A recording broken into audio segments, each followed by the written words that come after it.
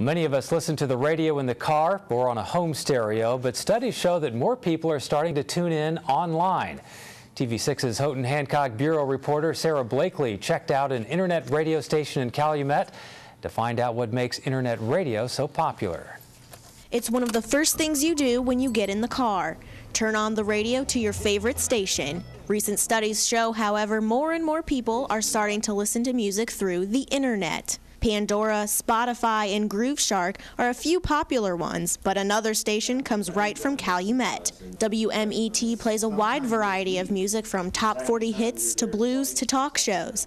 Radio DJ Rich Bucco says online radio is vastly different from other radio stations. It's a little more interactive. We're interacting with people on Facebook, but at the same time via email, via telephone.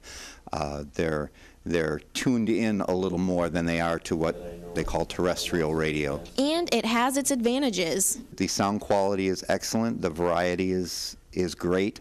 There are no FCC limitations, so we can do almost anything we want to do.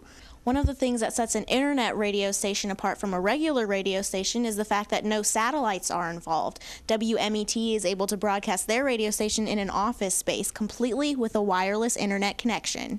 And that wireless connection links the station with listeners across the world, from the UP all the way to Japan. John Grodoff says he got into internet DJing as a hobby. He says one of the best offers of internet radio is how easy it is to tune in. Internet radio is getting more easy to access.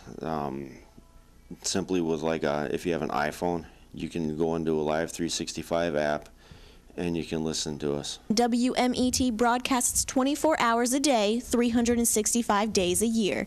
Sarah Blakely, TV6 News, Calumet.